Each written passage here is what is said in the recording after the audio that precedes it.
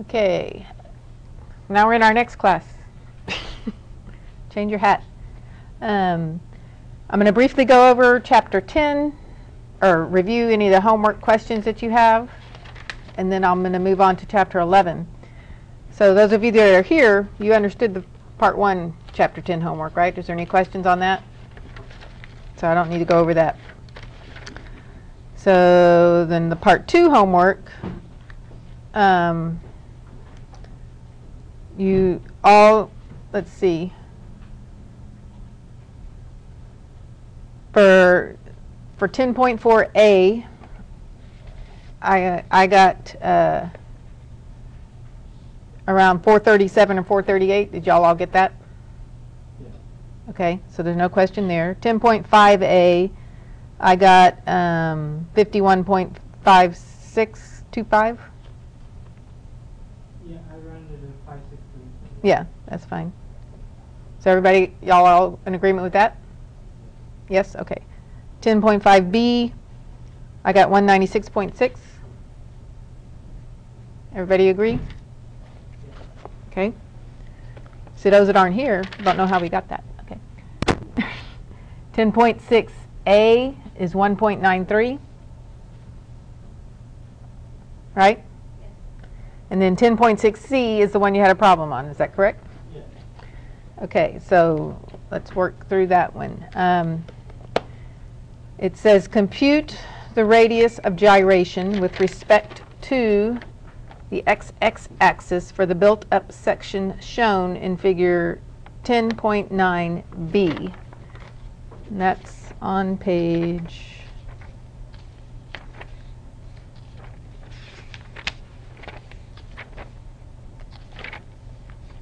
10.9b is on page 197. Okay. Do you want me to work it out on there or just talk through it or what?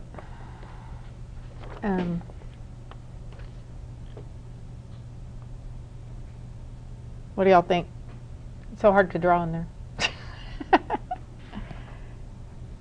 Well, let's talk through it a second, and then you can tell me where you got a trouble. So you've got your where's that little pencil? You got your shape, which is just an I-beam. And then the tricky part is, of course, that you've got a channel sitting on top of it. And the channel, if you look it up in the table, its axis runs that way, right? And the I-beam runs this way. And they want you to compute the radius of gyration about an axis somewhere around there. So what you have to do is look at the table for the W10 by 30, and 14 by 30. 14 by 30, sorry. And then, so from the table, I think that's where I got this information. The IX is 0.291. Is that right? And then I guess I'll just write it out. So for the whoa.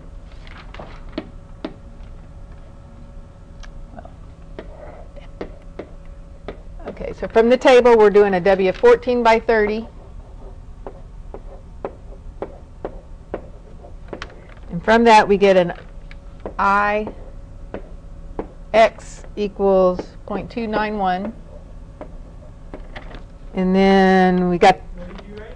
2.291. Is that right? No, the I is. I see 291. 0.291. Oh, I did that wrong on my thing too. I have the dot there still. Okay, sorry.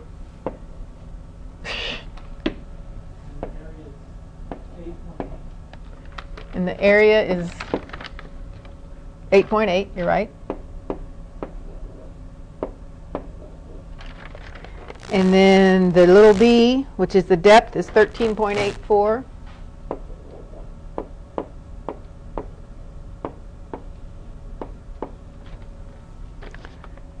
So,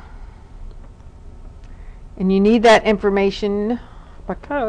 So then your formula is your IX is going to equal the IO, which is plus AZ2. AZ squared. So that transfers equals the 291, which is the IX, plus 8.85, which is the area, or 8.8, plus area times Z squared. And the Z squared is, how did I get that? Well, it's the top part, though, I believe. So you got to take 13.84, which is behind here, right there, which is the depth, minus 9.12. Wait, no, how did I get that? Okay, it's Shouldn't it be 13.84?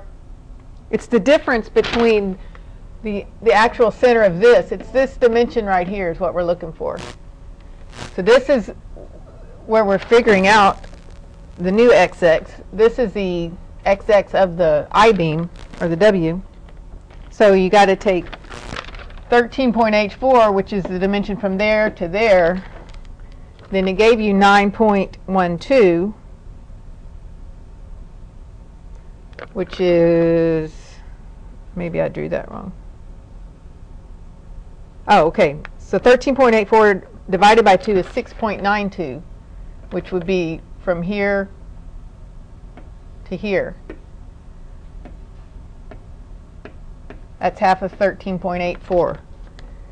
And then the 9.12 is the new axis. So you take 9.12 minus 6.92, and that gives you the 2.2, which is the IO, or the Z, I mean. Does that make sense? So this is 9.12 minus 6.92 equals 2.2. So that's where you get the Z. That's the Z. So back here to this formula, it's 2.91 or 291 plus 8.8 times 2.2 squared.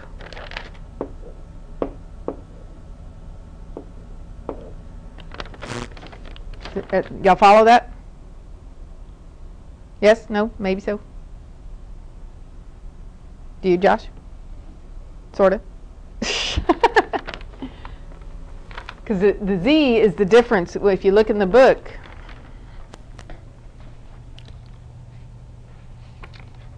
Z is the distance between the two parallel axes. So that's where we get that from, because they gave us the 9.12 is the axis for this whole unit that they want you to figure it out for, but the axis for the W is lower than that, so you got to find the difference in those. And then you can plug it into this formula. And then, so if you add all that up, you get, where am I? You get an IX equaling 333.83.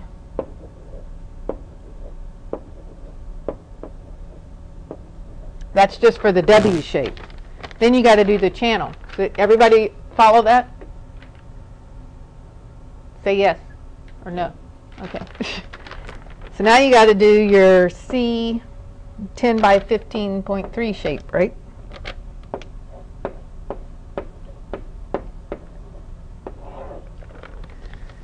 So that's where you have to look at the chart and you have to use the YY because it's actually rotated, right? Because it's on its side if you're looking up here, and in the chart it's like this. And so the things, so we're using the YY axis from the chart to figure this out.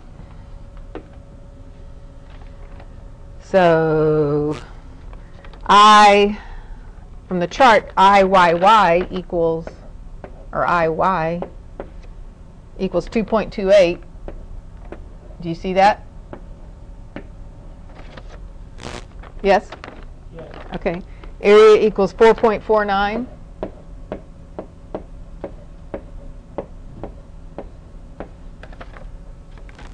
The thickness of the web equals 0.240.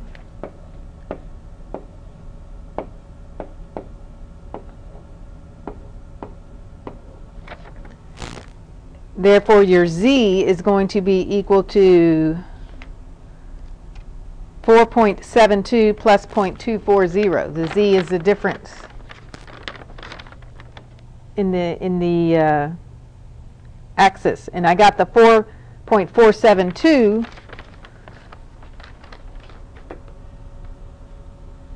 Going back up here, you know, your I think I did that right.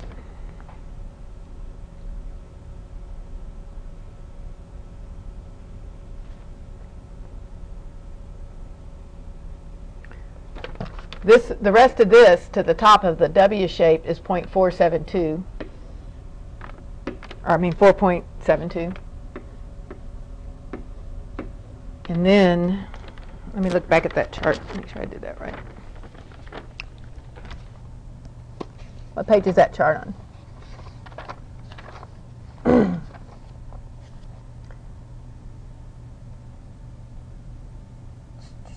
Okay, so the YY,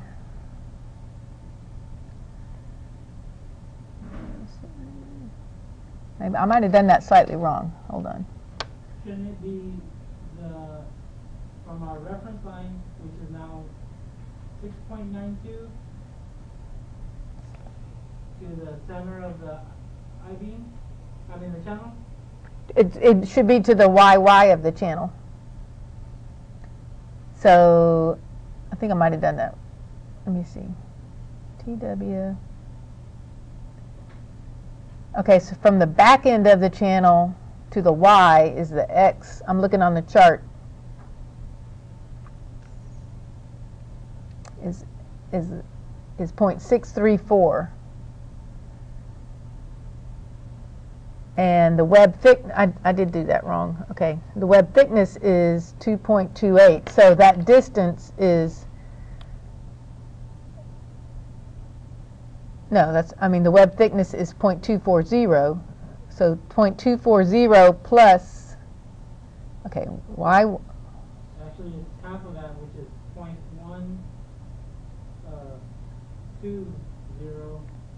plus your 6.92. No, wait. Yeah, because then half of your reference, your YY Mm-hmm. is going to be half of your depth, which is 0.24. No, but if you look at the way the thing is sitting on here, this is your YY right here. So this is your channel depth. You got the whole depth plus this distance right here.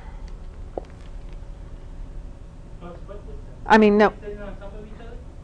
There's no gap between the I-beam and the channel. We got to figure out. No, you're right. Okay, so it's 472 minus this distance, right?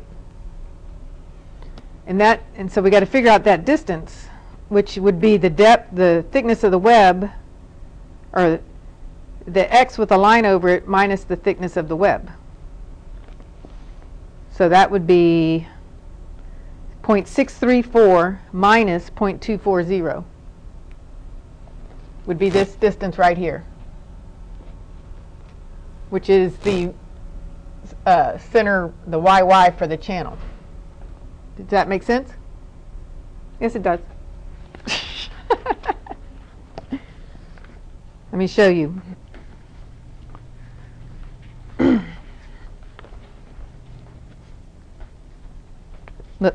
Because the YY doesn't sit in the center of the channel because of the legs, right? Yeah, but the flange sits on the I-beam. Yeah. So we got to get that little tiny distance between the bottom of the flange to the YY, which would be this X with a line over it. Oh, okay. That dimension Which is minus the 0.634. yeah, minus the flange thickness. Do y'all follow that? Josh and Amanda? No? See, okay, the channel is sitting on right on top of there, but the YY of that channel is not. It's a little bit below the flange, and we got to figure out that little bitty distance. So we take the that distance is x with a line over it. So that's 0.634 minus the flange thickness, which is 0.240, will give us that little tiny distance there, Okay. which will be our z. Did you get that, Amanda? Can you verify me again? Okay, see the flange, or that sits right on top of there. And our z is going to be, for this element, is going to be that little tiny distance between YY and the bottom of the flange. So you got to take this distance x, which is 0.634, minus the flange thickness, which is 0.240, to get the z. Oh, okay. So I did my problem wrong, slightly wrong anyway. So somebody, we're going to have to re-add this up.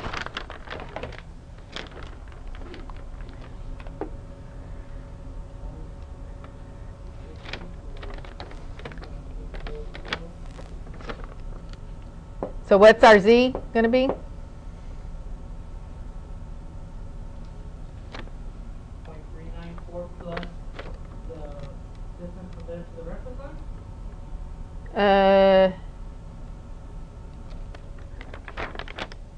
Is that right? I think, now you get me.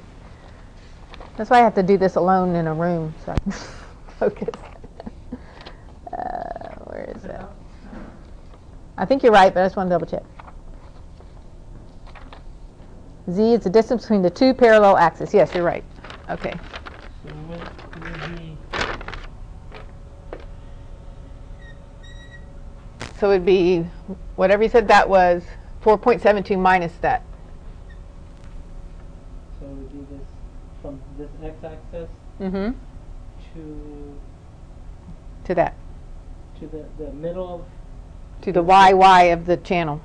to the middle of the channel and the YY. Because our YY and then this would be the center line for the channel. Mm-hmm. So it would be reference to the center here. No, it would be this distance. The YY, that we want to know this distance. And so we figured we know this distance, so we just got to take, which is Okay, I see what you're doing. 0.472 minus that little bitty part, which was, you just figured that out. What is it? Okay, I see what you're talking about. So that would be the Z, would be 0.472 minus this little bitty part. So what was that? 0.394. 0.472 minus 0.394. So what is that? Okay, 4.72. Yes. 4.72 minus 3.94 equals 4.326.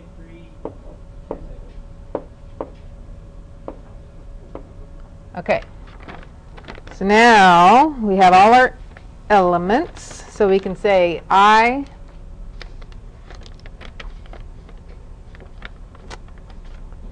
equals IO plus AZ squared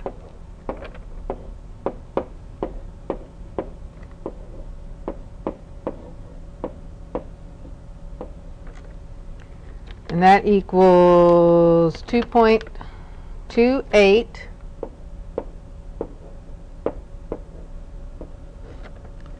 plus 4.49 times 4.326 squared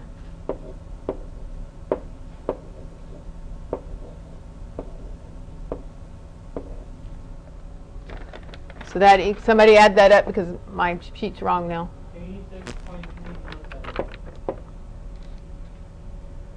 Really? Okay. I didn't think it'd be that much different than the one I had before. What'd you say, 86.307?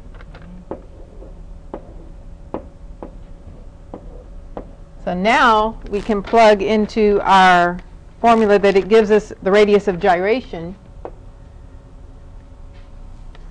which is r equals the square root of that I over a, which would be this equals to the square root of both i's, which is well, the total I is going to be, let me back up. So your total I equals 333.834. No. Why? That was the first one. Oh, I'm sorry. I thought you were, okay. Plus the second one, which is 86.30. It was 420.14.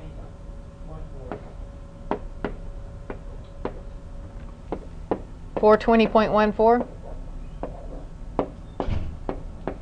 And then your total area is going to equal to both areas, which is 4.49 plus 8.85 equals 13.34.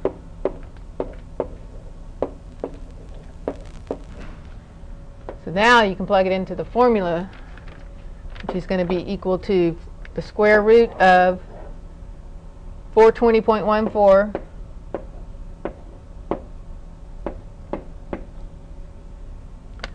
over 13.34. So what is that? 5.61. 5.61.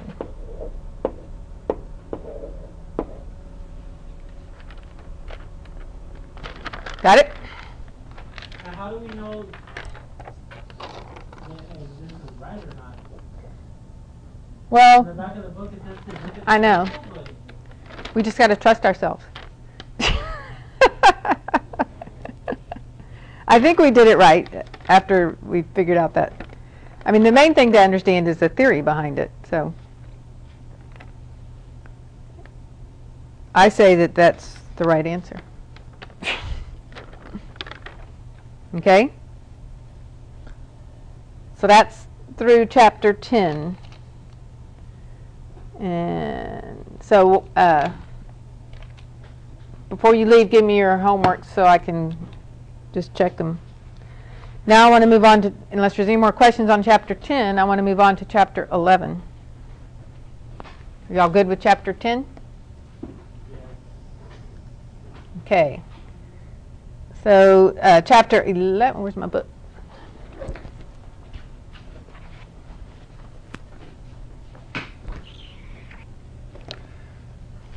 Chapter 11. Okay, we're talking about stresses and deformation when you on beams, and we're just building on the knowledge we have.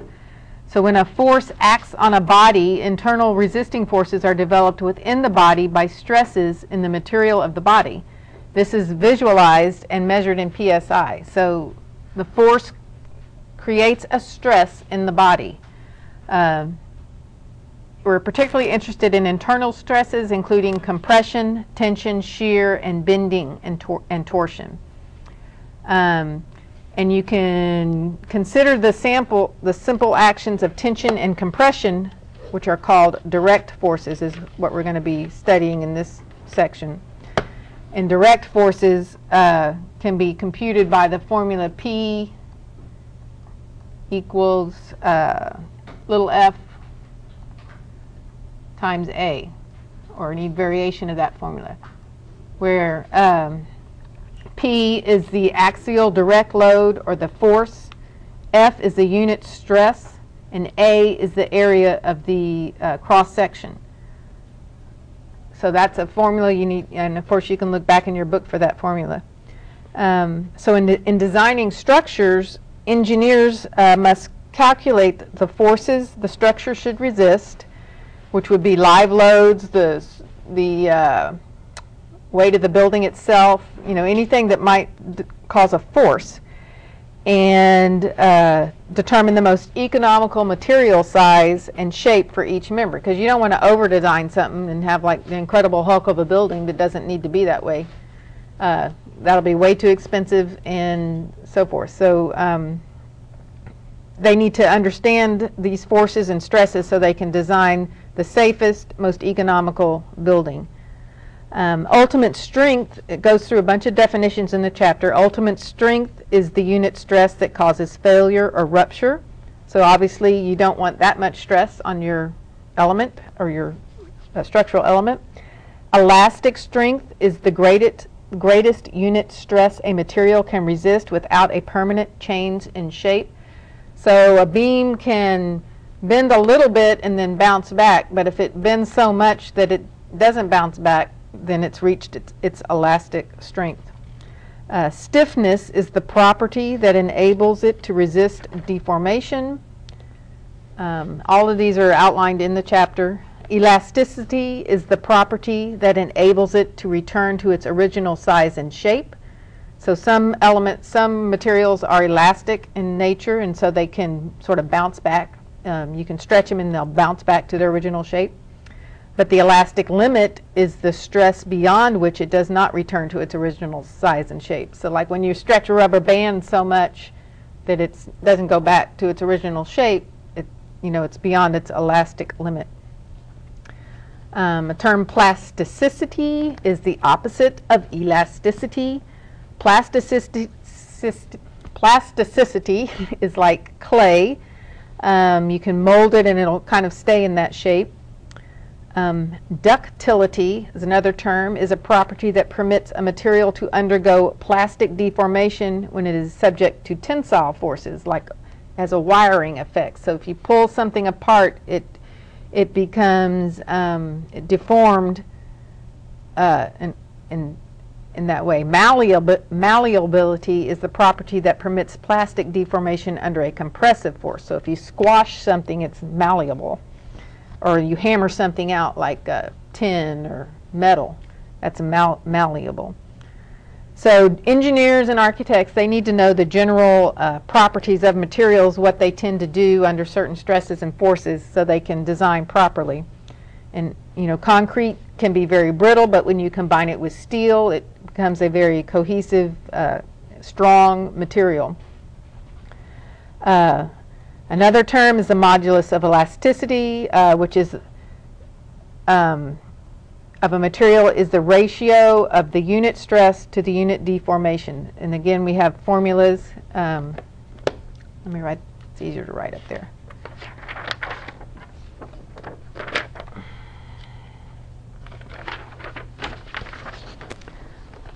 So you got the P equals the F over the A, modulus of elasticity, which is capital E, basically equals unit stress over unit deformation.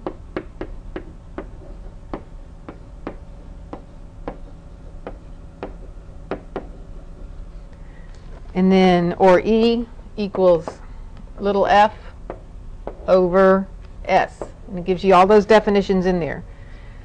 P is the applied force, F is the unit stress, A is the area, little l is the length of the member in inches, E is the total deformation in inches, S is the unit deformation in inches per inch, and there's also the formula of E total deformation equals PL over AE. All of those are explained in the chapter, and you need to read through it carefully as you do your homework. But an example of this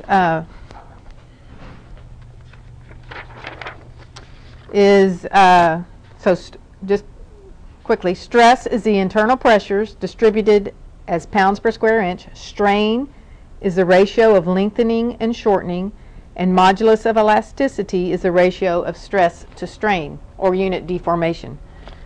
So, and that's F equals P over A, where F is the internal stress equals P over A is one way to figure it out. So a real world example like that, you could use an example of a woman in high heel shoes. So how, you don't think that there's going to be much stress on that lady's feet or on the high heels. But, if you're wearing stiletto heels that say there's a different amount of stress in the size of the heel. Let's say first you have a heel that has an area of 3/8 of an inch on one side and 1/2 inch on the other. So the area is going to equal 0.5 times 0.375.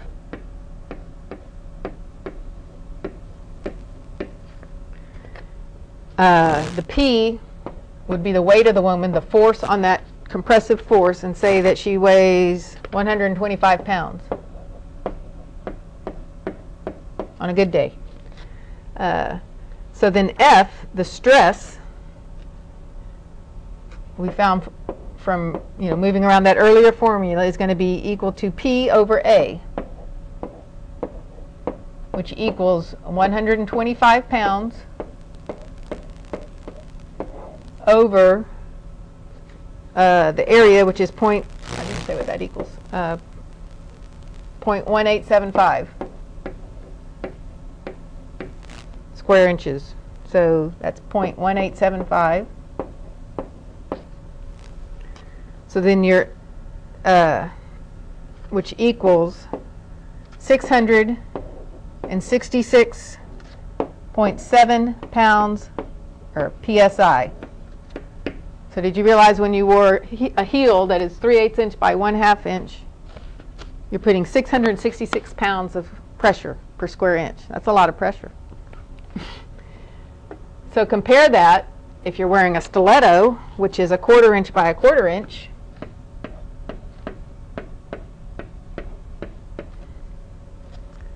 Which equals to 0.0625.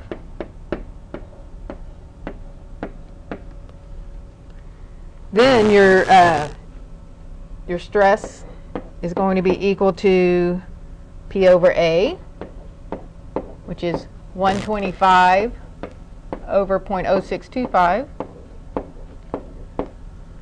Then your stress goes up to 2,000 pounds per square inch. So a 125-pound woman on a pair of stiletto heels puts 2,000 pounds per square inch of pressure on those heels. They have to be pretty strong. So the shoe designer has to design shoes that will hold that up.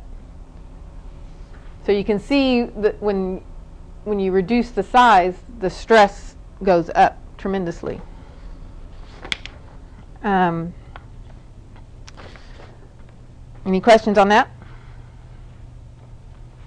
Makes you not want to wear stilettos.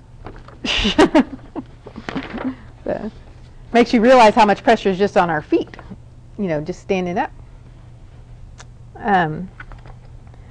Okay, so in chapter 11, there are some more examples of just, plugging these numbers into the formulas. You have example 1 on page 221. It talks about a steel rod 1 inch in diameter and 10 inches in length elongates to 0.0069 when subjected to a tensile load of 16,000 pounds. Compute the modulus of elasticity. So you take your formula, E equals PL over A little e, and you plug those numbers in. And it tells you that your P is your 16,000 pounds. That's the tensile load. 10 is the L, which is the length of the member, the original length. A is the cross-sectional area, and they figured that out to be 0.7854 inches. And then the E, which is the total deformation in inches, they gave you as, let's see, 0.0069. So just plug all those numbers in, and then you get the modulus of elasticity is 29,520,000, right? Yeah, I think that's right. Structural statics. Sign me out. Damn it.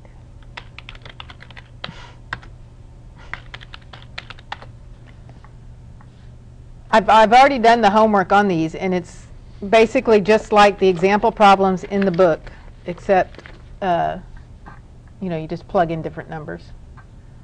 But I just want to go over exactly what you got to do. Oh, I haven't put it up there yet. Sorry. I will put it up there. But I'll tell you right now that the Chapter 11 homework is going to be 11.8a, 11.8b,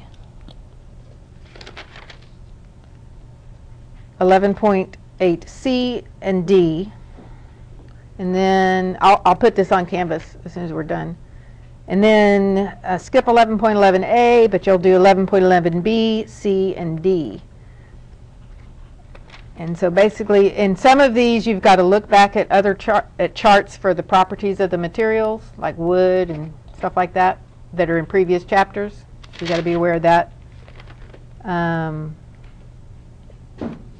So I think it's pretty simple. It's just reading between the lines and figuring out what you got to do. So y'all have any questions? Nope.